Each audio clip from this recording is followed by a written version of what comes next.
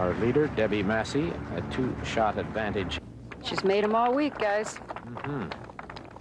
Hi, I'm Debbie Massey, and I'm a touring pro with the Ladies Professional Golf Association. I'm honored to endorse this tape because I feel that understanding the rules and etiquette of golf is crucial for anyone who plays the game. You've just made the most important step in becoming a better golfer. By watching this video, you will learn the many aspects of this challenging, sometimes frustrating, and enjoyable game. It covers everything you need to know and answers the many questions you've been afraid to ask. So watch it, use it, and enjoy. Hello, my name's Helene Landers. I'm an LPGA professional, and I'd like to welcome you to the beautiful Hacienda Golf Course here in La Habra Heights, California, and introduce you to the wonderful world of golf.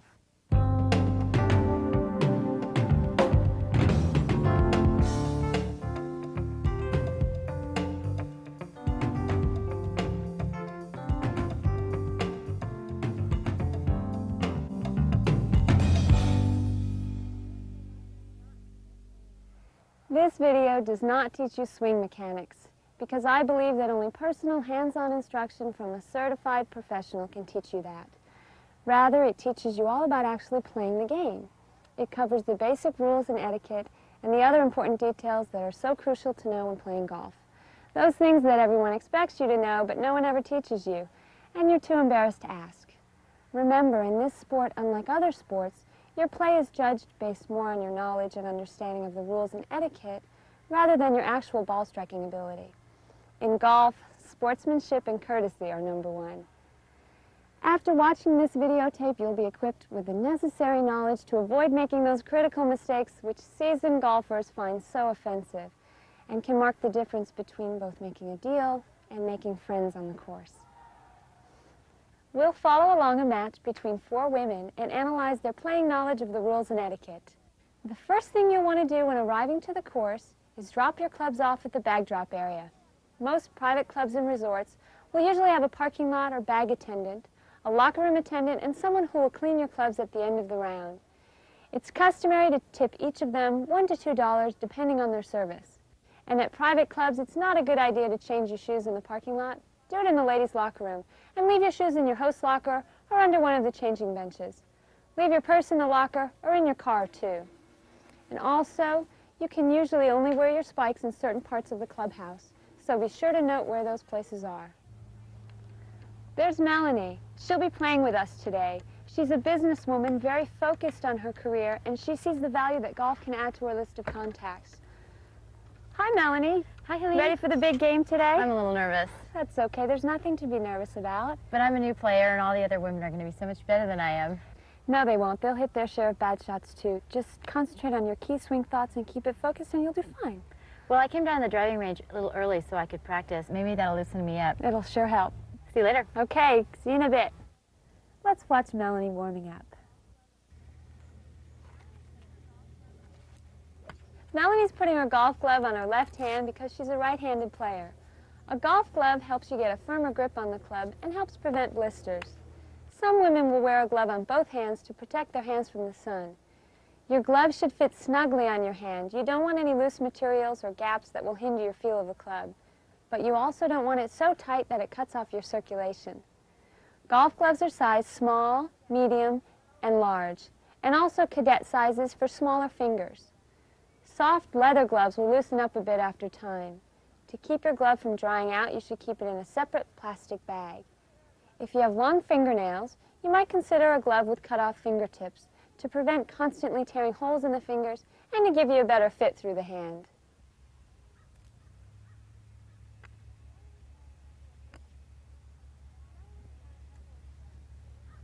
Melanie's done a couple of stretches to loosen up her back, shoulder, and leg muscles. It's important to stretch properly before swinging so you don't pull any muscles, which is very common in golf as your body is twisting in both directions. The stretches Melanie has done are good ones to copy, stretching out the back, arms, and legs. Now she's ready to take some nice easy swings to loosen up with a club before she really lets it rip. But first let's talk a little bit about the clubs. the rules of golf only allow you to carry a maximum of 14 clubs in your bag. You can carry less if you'd like, but not more. Each club has a grip, a shaft, and a head. The type of head determines whether it's an iron, wood, or putter. And each head has a toe, a heel, and a center, or sweet spot. The clubs differ in length and loft to create shots of different distances. Therefore, you only have to learn one golf swing. It's the club you select which will determine the distance the ball travels. So you don't have to manufacture different swings. Now, the sand wedge is the shortest and most lofted club. The loft means the angle of the face pointing towards the sky. Your sand wedge is designed to hit the ball high and short. It's primarily used in sand bunkers and around the green. Next is the pitching wedge. It's slightly longer and less lofted. It's used predominantly around the greens and will give the beginning golfer about 5 yards more distance than the sand wedge and about 10 yards more for the more advanced player. This is the amount of distance you should expect to gain between clubs as you move from one club to the other and decrease the loft. So the irons are then numbered 9 through 1, 9 being more lofted and shorter than the 8, and so on until you get to the 1 iron, which is rather long with very little loft. When properly struck, the 1 iron will hit the ball lower and further than the other irons in your bag. But for most women, the 1, 2, and 3 irons are usually too hard to swing and control. So you're better off to carry a few more woods and eliminate those clubs from your set. The woods differ from the irons primarily in the head shape. The head of a wood is bigger and a bit heavier, and this combined with a longer shaft will hit the ball even further. Now the woods are also numbered, and most women will carry a 7, a 5, 3, and a 1 wood, more commonly called a driver. The numbering sequence is the same as with the irons. The 5 wood has a slightly larger head and longer shaft than the 7 wood, and so on up to the driver, which is the longest club with the biggest head in your bag. This accounts for its distance and hitting difficulty. The term wood is really a misnomer when describing these clubs because there's nothing wood about them anymore. That name has been carried over from when the heads were made of wood. Nowadays, the heads are made of either metal or graphite. The technology in golf has advanced just like in skiing and tennis, going from wood to metal to graphite.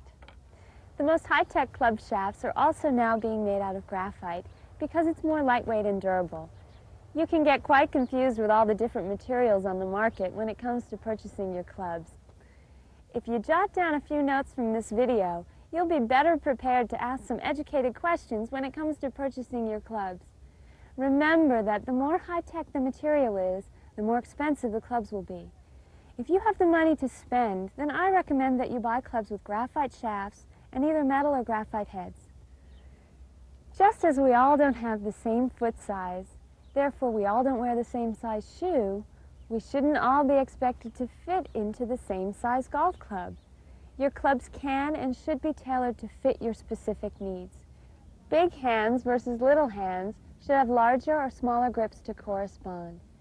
Your grip should fit so that when you're holding the club in your left hand, your fingertips will be about 1/4 of an inch away from your palm. If your fingertips are touching, the grip is too small, and vice versa. Now your grips should be tacky for a firmer hold through the swing. They'll get slick, so you'll need to replace them every year or two. Washing them off every so often with shampoo or dish detergent to remove the dirt and body perspiration will help to keep them lasting longer. When purchasing your clubs, seek out the advice of a knowledgeable professional to help fit your clubs to your specific needs. Trying to swing a club that's not fitted for you is like trying to run a marathon in the wrong size shoes. Purchasing a putter is mostly a matter of looks and feel, though you'll want to make sure it's the right size for you. I recommend that you buy a putter which has a line on the center showing where to strike the ball on the club head. Putting is what you should practice the most because this is where you can make up a lot of strokes. There's an old saying which goes, drive for show, but putt for the dough.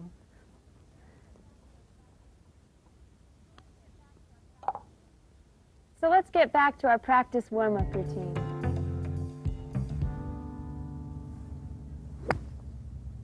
You'll want to loosen up with your pitching wedge or one of the more lofted clubs and work your way through the clubs from the most lofted through to the least lofted club, taking just a few swings with each.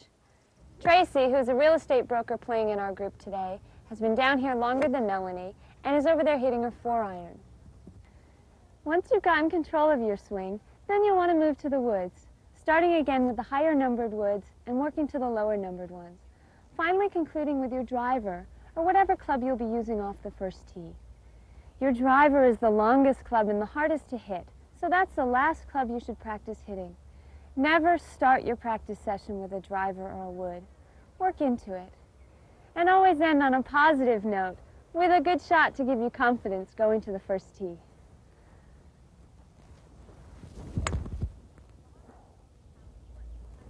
I've already told you how important putting is to this game, so don't neglect getting on the putting green to practice a few putts.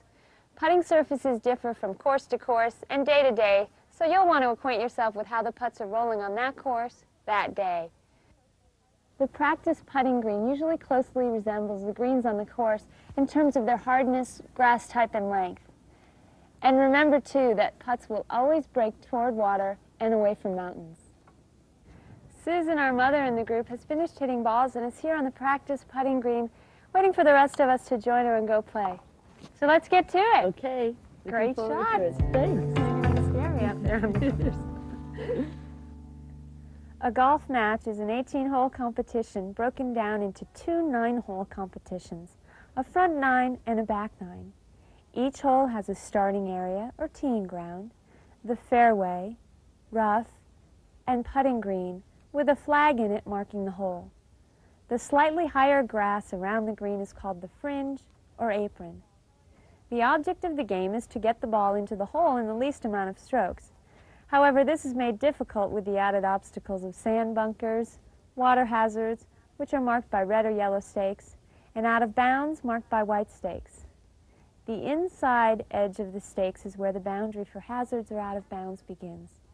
The ball is not out of bounds unless all of it lies out of bounds.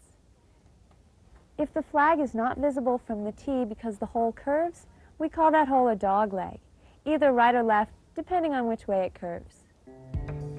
As we're getting ready, we can see Tracy with the starter checking to make sure it's all right for us to go out and play.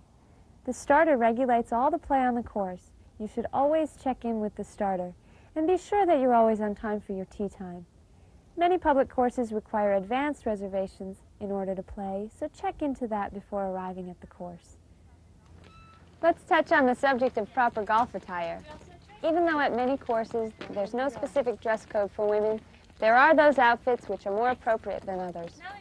Traditional golf wear for women is a collared short-sleeve shirt with Bermuda-length shorts or a skirt or tailored pants. If you want to be taken seriously on the course, being properly dressed is as much a part of traditional golf courtesy as good etiquette. Jeans, cutoffs, and body-bearing clothing are definitely taboo. At some of the more exclusive private clubs, there are specific dress codes for women which you'll want to check on before arriving at the course. Call ahead to find out if there are any clothing restrictions for women. The driver should have her bag directly behind her on the cart. And be sure that the strap is fastened securely. Now, there is a proper way to arrange your clubs in your bag, and that is to have the woods towards the handle, which is the higher side of the bag, then your longer irons in the middle section, and your shorter irons and your putter at the opposite side of the bag, which is the shortest section and is designed to fit these clubs. Keeping your clubs arranged in this way enables you and your caddy to more easily find a certain club. It's a little thing, but it helps to keep play moving. Driving a golf cart is just like driving a car. You have a gas pedal, brake, parking brake, forward and reverse, as well as a key to turn the cart on. Most courses will want you to keep the carts on the cart paths, although at some you can drive the carts on the grass. When this is the case, they usually like you to employ the 90-degree cart rule. This means that you keep the cart on the cart path until you're at a 90-degree angle across from your ball. Then you can cross over onto the fairway to your ball. Remember that golf is about social interactions and social skills, so if you're paired with others that you don't know, be sure to introduce yourself. Melanie, do you know Susan? Hi, Susan. You know Tracy? Yeah. Susan, this is Tracy. Tracy's playing with us today. She's in real estate. Nice to meet you. You all set for the day? Yeah. You okay? Okay. Great. Looking forward to it. So these guys are still here. We're going to have to wait a little bit. So while we've got some time, let's take a look at our scorecard and see what we're facing. Usually the information pertaining to women is on the lower portion of the scorecard. We're on hole number 1. It's a 369-yard par 4. 369 yards means that's how long the hole measures from the starting area to the center of the green. So if the flag is in the front of the green, the hole won't play as long, and vice versa. Par 4 means that it should take an accomplished golfer only 4 shots to get the ball in the hole, with 2 of those shots being allocated as putts. The holes are rated either a 3, 4, or 5 par. The length and difficulty of the hole determines its par. The sum total of all the pars for all 18 holes determines the par for the course. This course is a par 72 for women. That's the number we're all trying to attain or beat. If you shoot 1 less than par on a hole, that's called a birdie. 2 less than par is an eagle. 1 over par is a bogey. Then there's double bogey, triple bogey, and quadruple bogey as well. And of course, we all know what a hole-in-one is. The number 9 here in the handicap area means that this is the 9th most difficult hole on the course. And this handicap area is where you write in your own handicap, which we'll get into later at the end of the tape. For handicap purposes, one person keeps the official score and the other will attest the scorecard. It's also not a bad idea to keep your own score as well. The layout of the hole is also oftentimes shown on the scorecard to give you an idea of where water, sand, and out of bounds are on the hole. That information can also be found at the tee box area, usually around the ball washer. The tee box area at the start of each hole is where you're required to begin. This is the only place where you're allowed to place the ball on a tee. Although as a beginner, I recommend that you hit the ball off of a tee all the way till you get near the green to make it easier to hit. Tee the ball up so that the top of your club lines up to the middle of the ball. The red tee markers are where the women hit from, the whites are for the men, and the blues are for the pros. You are required to tee the ball up between and behind the markers. Teeing the ball up in front of the markers will cost you a 2-stroke penalty. Now your body can be outside or in front of the markers, but not the ball. And there's a 2-club length range behind the markers where you're allowed to tee the ball up. So there's sort of a box area here where you can tee it up. You should announce the name and number on your ball to your group to ensure that no one else is playing the same ball. If this is the case, make a mark on the ball to identify it as yours. That way everyone knows what ball to look for in case you happen to lose your ball, and which ball is yours in the case of a controversy. Now, you're not allowed to change your ball during the play of a hole unless the ball becomes badly cut or damaged. But to do this, you must ask your fellow players and announce what ball you're changing to.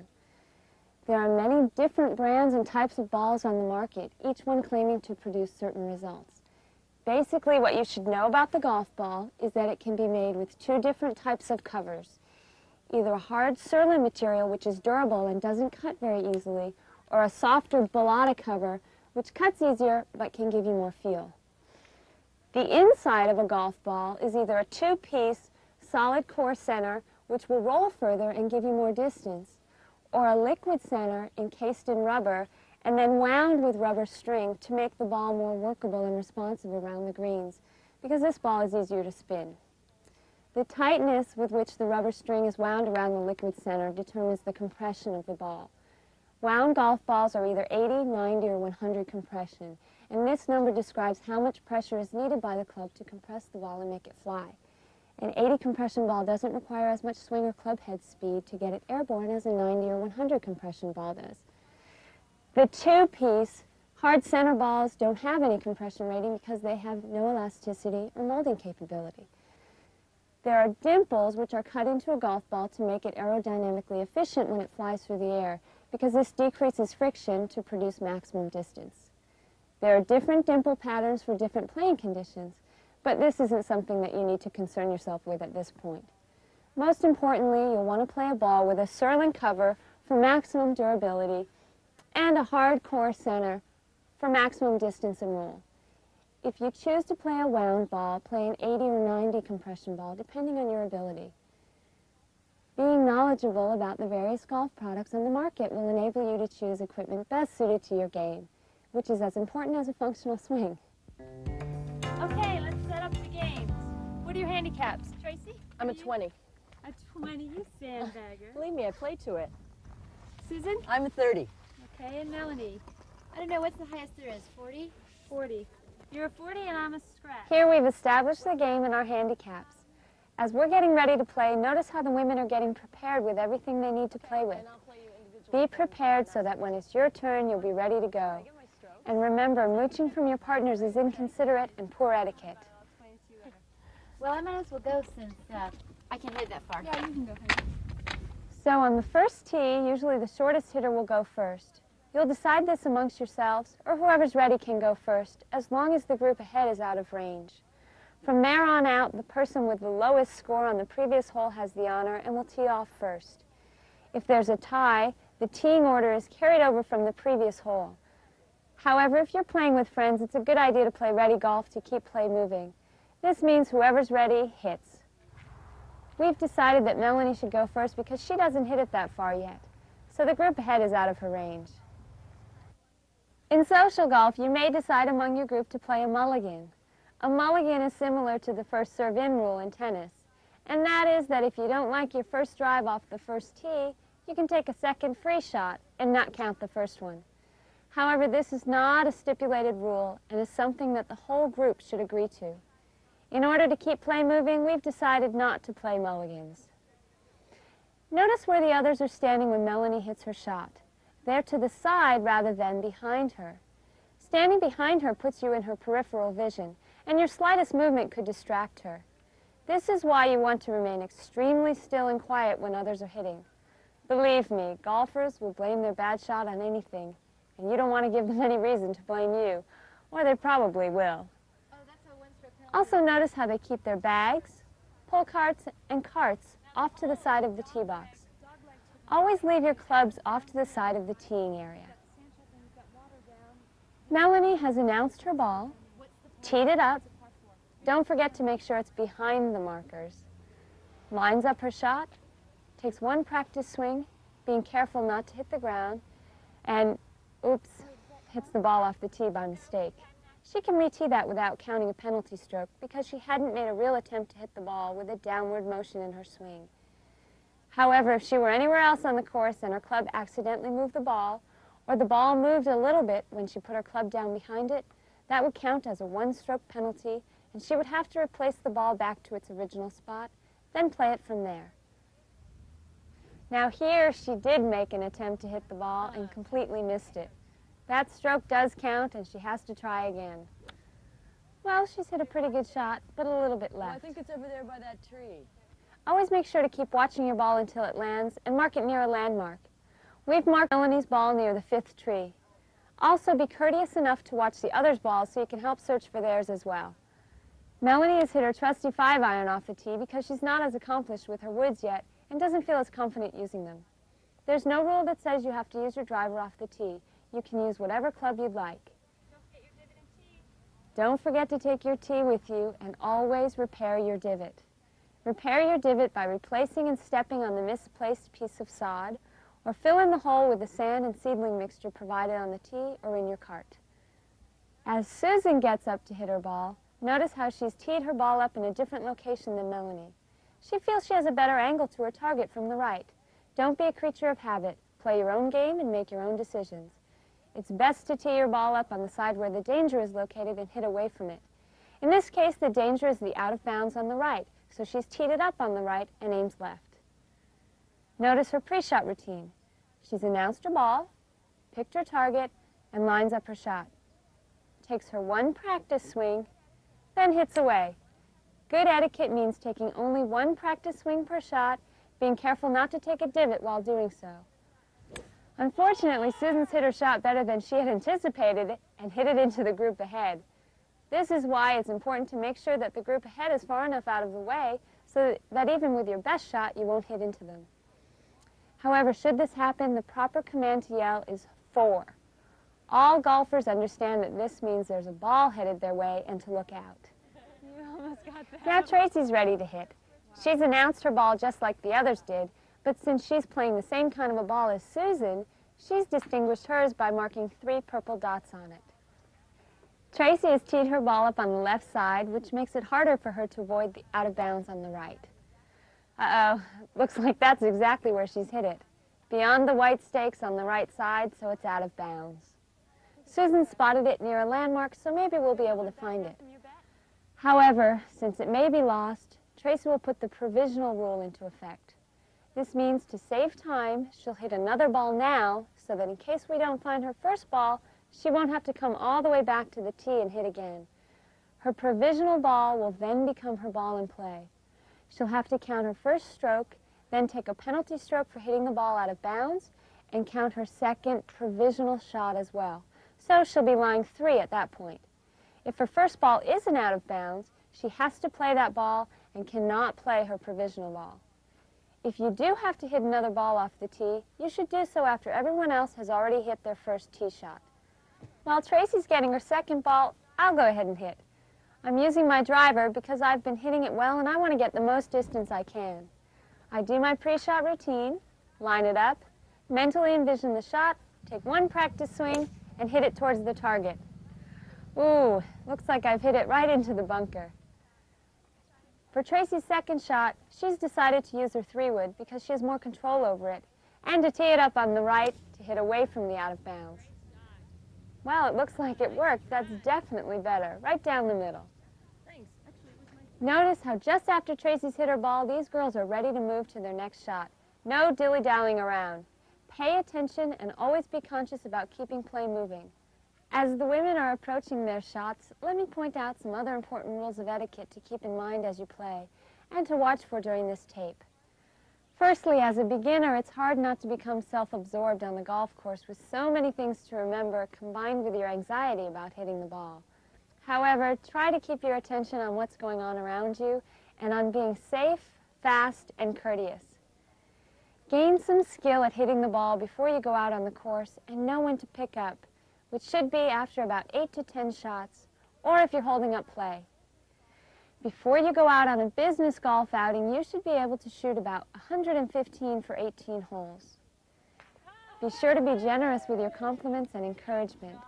Praise a player's good shot based on their definition of good, not yours. The furthest person away from the hole always hits first, so make sure you're the furthest away before you hit.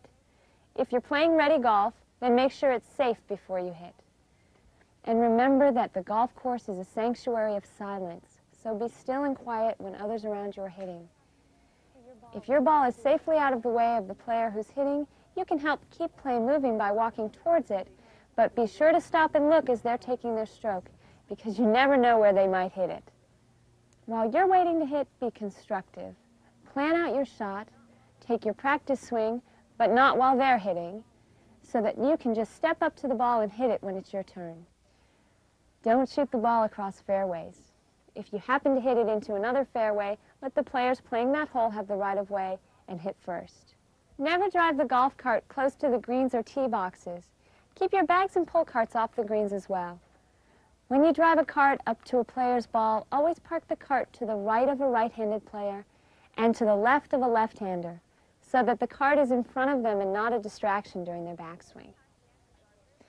Let's see how conscientious our group is about practicing proper etiquette on the course. I'll point out some other important rules and etiquette as we're watching them play. However, keep in mind that for the purpose of this tape, we're trying to cover as much information as possible, and all the mistakes you're about to witness don't usually occur all on one hole, or even in one round of golf. Nevertheless, they're situations you're likely to encounter and should be familiar with. Melanie's ball is the furthest away, so she'll hit first. Her ball is landed in a patched-up area of the course, surrounded by a white paint line and marked ground under repair. The club doesn't want you hitting on this part of the course because they're trying to do some repair work on it. You're allowed to take a drop outside the painted line without a penalty. When you're taking a drop under the rules, You must find the nearest point of relief where the situation is no longer a problem. Mark that with a T, then measure 1 club length from that area and mark that point with a T. Now she must drop the ball within this area, making sure it doesn't roll closer to the hole. To drop the ball, hold it out at arm's length and shoulder height and let it drop. Now, once she's dropped the ball, she must play it as it lies. It looks like Melanie's dropped her ball right onto a leaf. A dead leaf is a natural but unliving and unattached part of the golf course, so therefore she's allowed to remove it. However, in doing so, she must be careful not to move the ball. Well, it looks like she doesn't have very steady hands or doesn't know the rules because the ball did move when she removed the leaf, and that will cost her a 1-stroke penalty. Plus, she must replace the ball back to its original position. Under the rules, the ball is deemed to have moved when it rolls off its axis. If you remove a loose impediment that is anywhere within 1 club length of your ball and your ball moves, that will cost you a 1-stroke penalty. This applies anywhere but on the green. If you're on the green, you can just replace your ball with no penalty.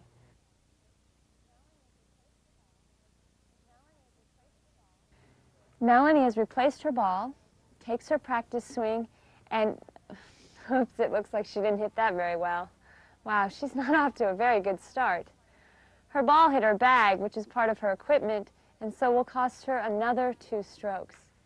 This is why it's important to keep your bag or cart out of the way. If she had hit any of the other players, their caddy or equipment, it wouldn't have cost her any strokes, although she would still have to play the ball where it landed. However, since it's her own equipment, she gets penalized. Now she's moved her bag, being careful not to move the ball, into a more out-of-the-way position. And she must play the ball as it lies. She still has the honor because she's still furthest away, so it's still her turn to go. Well, she's made good contact with it, but hit it in the wrong direction. Susan is now the furthest away, so now it's her turn. Her ball has rolled up close to the cart path so that when she goes to address her ball, her stance is on the cart path. The cart path is an unnatural man-made part of the course and is considered an obstruction. If the cart path interferes with your play of the ball, either because your ball has rolled onto it or you're forced to stand on it, you can take a free drop from that area with no penalty. Because Susan is familiar with the rules, she's using them to her advantage and dropping her ball where her stance is no longer on the cart path. She finds the nearest point of relief, no closer to the hole, where the cart path no longer interferes with her stance. Measures 1 club length away, no closer to the hole, holds the ball out arm's length and shoulder height, and drops it within that area.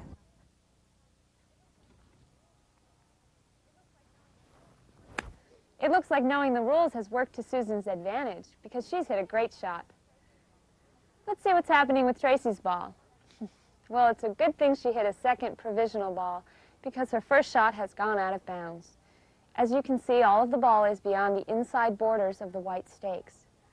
So now she has to play her second ball and count 1 penalty stroke for going out of bounds. So she now lies 3. Unfortunately, someone before us doesn't know proper etiquette and didn't repair their divot. Tracy's the one stuck paying the price for that. Under the rules, she can't move or what we call prefer her lie from that divot hole and must play it as it lies. You'll find, however, that some courses will employ their own local rules. And these are rules made by that club, pertaining only to that club, and instituted to help protect their course or clarify uncommon situations specific to their course. It's not uncommon to find preferred lies or winter rules as a local rule at seasonal courses. This means, in effect, that you can prefer your ball within 1 club length of where it lies, but no closer to the hole. However, preferred lies or winter rules is not an official rule of golf, and its meaning may differ from course to course. The local rules for a course will usually be printed on the back of the scorecard.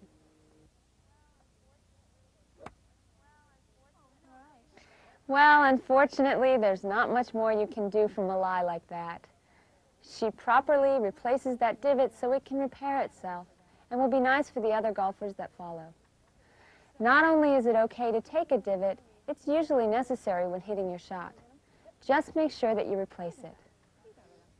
My ball is in the bunker and has rolled up against a rake, which was placed in the wrong place. The rake should be left to the side in the bunker, not in the middle, with the prongs down, not up. Since the rake is an artificial obstruction, I can move it, being careful not to move the ball. If the ball does happen to move, I must replace it back to the exact position where it was. Make sure when you walk into a sand bunker, you do so from the low side and take the rake with you to save time from having to get it later. My ball is also on a leaf. A leaf is considered a natural, loose impediment, and therefore I can't move it in a hazard and must play the ball as it lies. You're allowed to move unnatural obstructions in a hazard, but not natural, loose impediments. You can't take a practice swing in a sand bunker or any other hazard, so take your practice swing outside the bunker.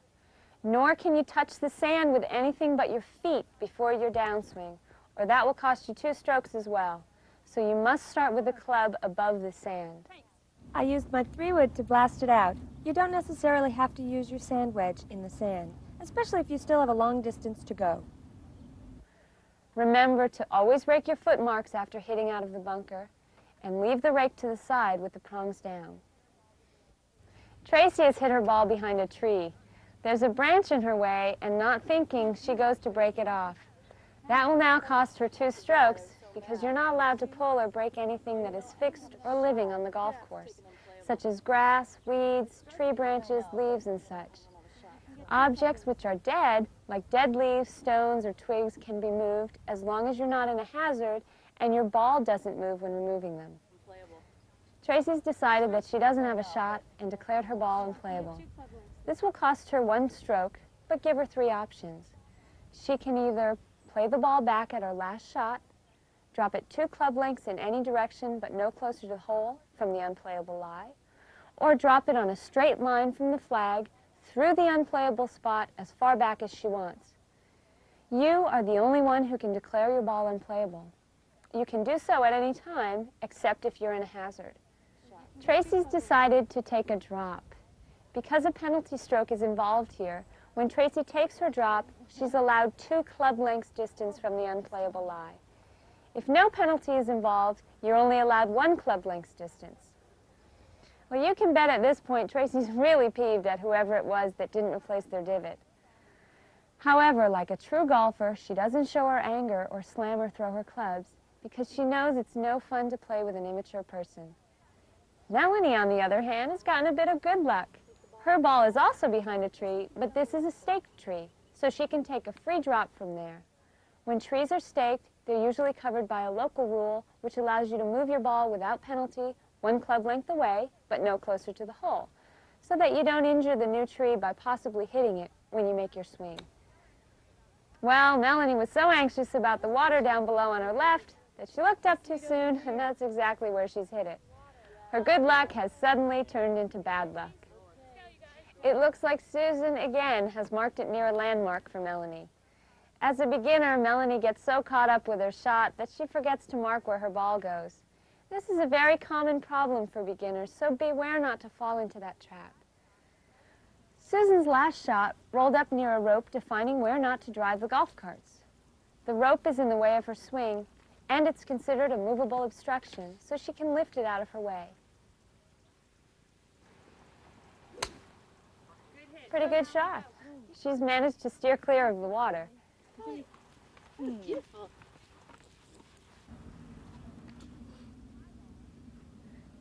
My ball, like Susan's, has rolled against an unnatural, man-made part of the course and is therefore an obstruction. However, this sprinkler box is immovable, so I can move my ball by taking a free drop.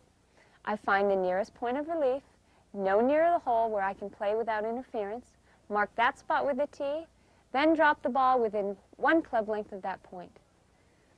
Since Tracy has gone ahead with the cart and I'm not sure of the yardage or what club I'll need, I've brought a couple of clubs with me to save time from having to go back to the cart and get another club. I've checked the yardage, which is usually imprinted on the sprinkler heads throughout the hole, to help determine what club I'll need. Unless otherwise stated, the yardage markers measure the distance from that particular point to the middle of the green.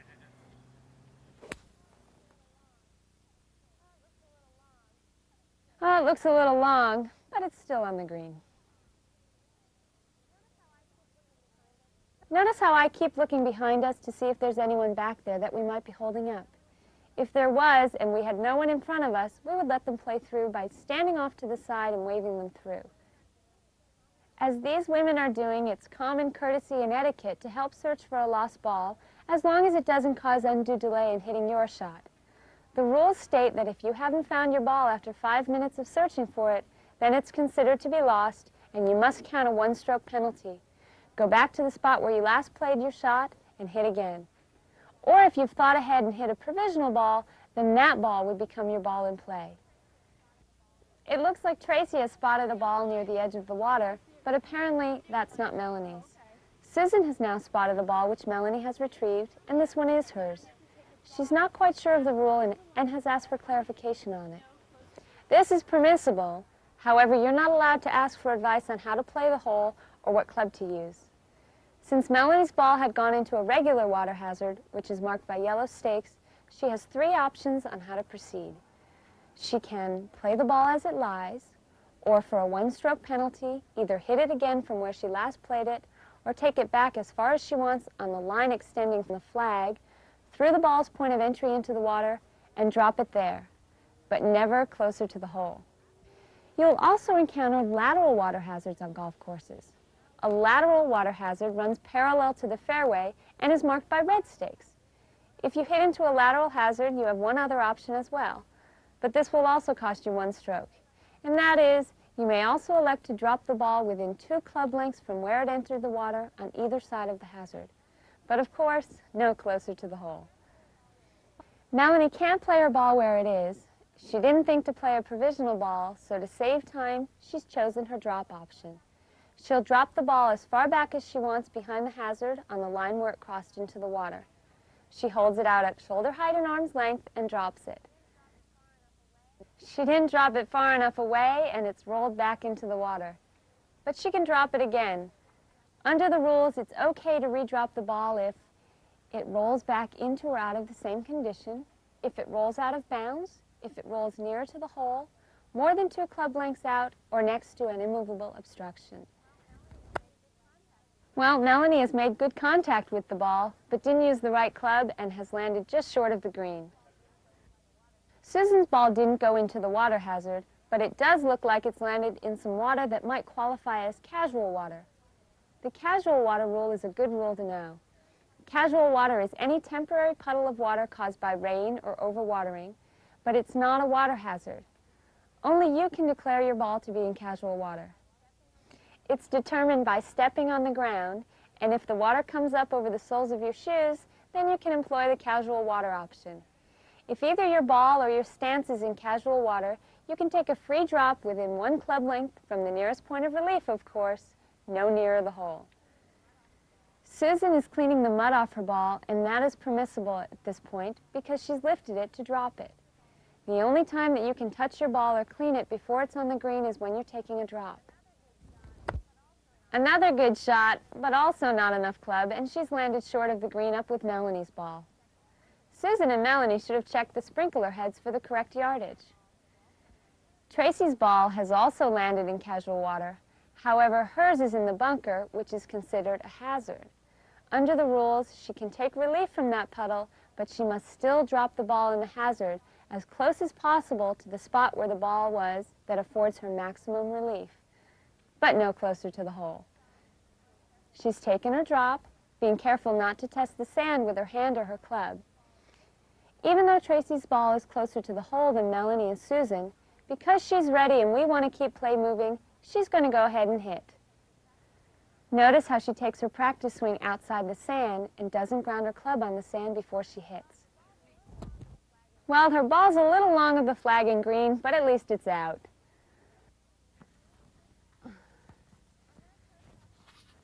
On their approach shots to the green, Melanie is further away than Susan, so she'll chip first.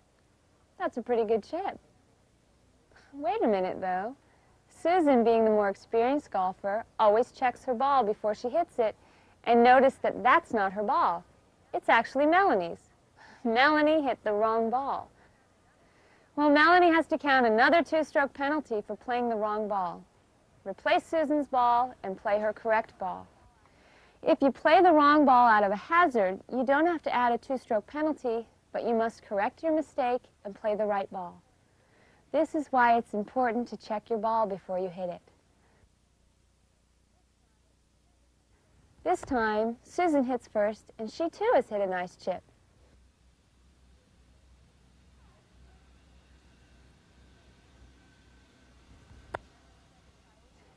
Melanie's second try isn't as good as her first one. Guess it was just beginner's luck. Notice how Tracy has brought her putter with her to save time from having to get it after she chips? Always try to think ahead. Tracy's not quite on the green. Her ball would be considered on the green if any part of it was touching the green. Therefore, she has the option to leave the flag in or take it out for her shot. By leaving it in, there's the possibility that it might help deflect her ball into the hole. Wow! Just like that, what a lucky shot! Tracy's shot counts, even though she hit Susan's ball, but Susan has to replace her ball back to its original spot. However, if Tracy had been on the green and hit the same shot, she would have to add 2 penalty strokes to her score, one for hitting Susan's ball and one for hitting the flag stick. It's good practice to mark your ball right away when it lands on the green, whether it's in anyone's way or not. You never know when someone will hit a bad shot. It's also the only time, aside from when you can take a drop, that you can clean your ball during the play of a hole. So if nothing else, mark your ball so you can take advantage of cleaning it to ensure a better roll. Clean your ball with a towel. Don't wipe it on the green. Now the women are marking their balls, even though it's a little late. To mark your ball, put a ball marker or coin directly behind the ball in line with the hole, and then pick up the ball. Replace it exactly before you remove your mark. The putting green is where your knowledge of etiquette will show up the most and is probably the most crucial. So before we watch any further, let me first explain to you about putting lines. From each player's ball to the hole, there exists an imaginary line which is called their putting line. This line is sacred and not to be walked on or patted down, kind of like a crack in the sidewalk. It is very important that you're always aware of where everyone's balls or their markers are on the green and the corresponding putting lines. Do not, under any circumstances, walk in their line. Either walk around their ball or step over their line. This is probably the #1 rule of etiquette. The reason being is that by stepping on someone's line, you might mat down the grass and affect the way their putt rolls. Remember, golfers are always looking for something on which to blame their bad shots. Don't let it be you. For this same reason, don't stand in back of someone when they're putting. Most people find it distracting. If you want to see how their putt breaks, watch it from an angle. And be careful not to linger over your putts too long. You're not in a professional tournament, so be aware of keeping play moving. In the line of your putt, you're allowed to move leaves and pebbles and things out of your way, but you're not allowed to smooth down spike marks for fear that you might press down a nice little runway to the hole. You can and should, when convenient, however, pat down spike marks you see that are not in your line. Also be sure to repair any divot holes your ball may have made when landing on the green. Do this with either a divot tool or a tee. Pull the grass out and then pat it down. Here, I've cleared away a few dead leaves and other debris that are in my line. Notice how I'm careful not to step on the others' lines. Since I'm the furthest, I'll go first. Susan's ball mark is right in the line of my putt, so I've asked her to move it 1 putter head to the left to get it out of my way. She does this by lining her putter head up with a fixed object and moving the mark from the heel of the putter to the toe. When she replaces her ball, she must replace it exactly as she marked it. The person closest to the hole has the responsibility of taking the flag out. That would be Tracy, but since I can't see the hole from where I am, I've asked her to tend it for me. This means that she'll hold the flag in the hole to mark its position for me, and then immediately pull it out after I've taken my stroke, so that my ball won't hit it on the green. When tending the flag, stand still and to the side, so that your shadow isn't being cast over the hole or distracting the person who's putting. Make sure to hold the flag from flapping if it's windy, and work the pin out early so that you can pull it out gently and not damage the hole. Then place it off to the side and out of the way. Well, my putt is just past the hole. Since I just hit and am fairly close, I have the option to finish out the hole, which helps speed up play. Because this is a relatively easy putt, I'll go ahead and knock it in. But I'm still careful not to step on the other's lines or step too close to the hole. Now it's Melanie's turn. She needs a little more brushing up on her knowledge of the rules because she's not allowed to pat down those spike marks in her line. That will cost her another 2 strokes. This is why it's important that you lift your feet and don't drag your spikes on the putting green. Boy, she really missed that putt and it's hit the flag stick. Now Tracy didn't put the flag far enough out of the way. It should never be directly behind the hole from anyone's putt for exactly this reason. Unfortunately for Melanie, she's the one who has to incur the extra 2-stroke penalty. If she thought the flag would be in her way, she should have asked for it to be moved. She can move the flag, but must play the ball as it lies. She still has the option to continue putting. And at last, it's in the hole. Notice how Susan has already replaced her ball exactly as she had marked it and looked over her putt so that she's ready to step up and hit it when it's her turn. It's polite to watch the other players putting, but while they're looking over their putts, you should also be looking over yours. Always do what you can to keep play moving. Also, take note of where Susan has placed the other clubs that she brought with her onto the green. When possible, lay your clubs across the flag stick, so in case you forget them, whoever puts the flag back in will help pick them up for you. It's not a bad idea to get name labels for your clubs so they can be more easily returned to you. By the way, if you happen to find a club, a head cover, or any other article on the course, turn it into the lost and found at the pro shop after your round. As Susan hits her putt, Tracy's ready with the flag stick to put it back in the hole. The first one to finish out the hole is responsible for putting the flag back in. The others have politely remained on the green until Susan finishes out the hole as well. Too bad. Susan has accidentally hit the ball twice with her putter. Unfortunately, each hit with the putter counts. Her ball didn't quite reach the hole, but it's so close that it's what we call a gimme in social golf. If your putt is within 2 feet of the hole, rather than have you putt it out, your foursome can decide to give it to you in order to speed up play. They'll just tell you that the putt is good or to take it away. If a putt is given to you, just pick it up, but you do still have to count it as 1 stroke. Once you've finished out the hole, look to make sure there are no stray clubs left about. Then move off the green to the next tee so the group behind you can play out.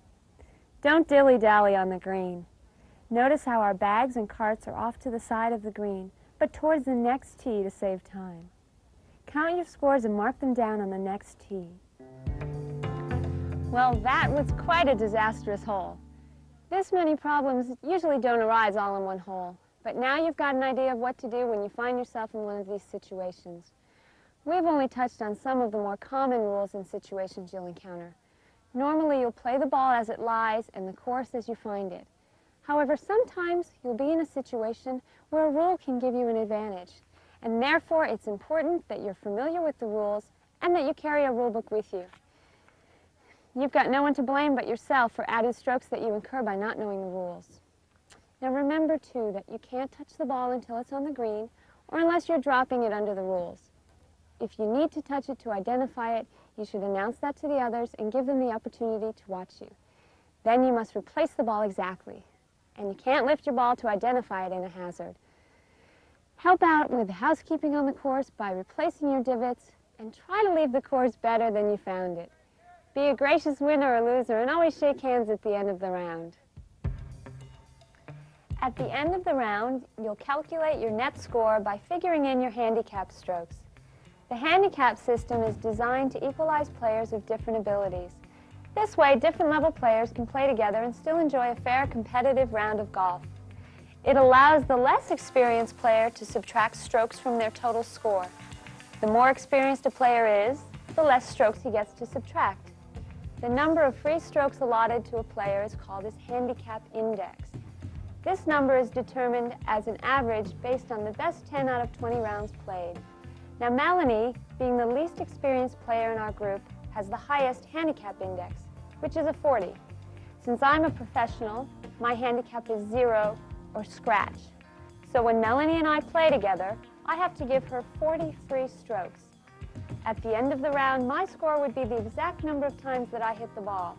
Her score would be adjusted by subtracting 40 strokes from her gross score. So if she shot a 112, she'd subtract 40, and her final score would be a 72. If I shot a gross 73, she would have beaten me by 1 stroke. The handicap system makes everyone still have to play their best game in order to win. Your handicap index is based on par for your course. However, par on every course is different depending on its difficulty. Since golf is a game of fairness and sportsmanship, to ensure that a player coming from a less difficult course is fairly compensated when playing at a more difficult course, there's also a system devised to equate the courses. This is called the slope system. Each course is given a slope number to rate its difficulty. In order for you to play a fair match with players of different levels from different courses, all handicaps need to be adjusted for the difficulty or the slope of the course. There are conversion tables or course handicap tables at all courses where you'll take your handicap index and adjust it for the slope of that course to come up with a specific course handicap for that specific course. Your handicap index is a general measure of your playing ability, while your course handicap is a more specific measure based on the difficulty or the slope of the course that you're playing. Now, golf is traditionally played in groups of 4 or foursomes, where each person counts his strokes, adjusts for his handicap, then comes up with his net score. This is called stroke play. Quite often, however, foursomes will also play as 2-person teams, comparing one team's score against the others. Team play is usually done as a hole-by-hole competition, where each team takes the best score on the hole and compares it to the other team's best score to determine who won the hole. And this is called match play. Whichever team wins the hole goes 1 up. The amount of strokes by which you win the hole doesn't matter. You can only gain 1 point per hole. There are many other ways this game can be played, and you should become familiar with some of the different formats you're likely to encounter, because you'll be playing with them at some point in your golfing career. I've given you a lot of information in this tape, which can be overwhelming at first, but it's all very useful. So keep this tape as a handy reference guide to refer back to. The more you watch it, the more information you'll derive and the more your game will benefit. So now you can feel confident to get out there and enjoy all that this wonderful game has to offer. So have fun with it, keep play moving, and don't take it too seriously. Remember, after all, it's only a game.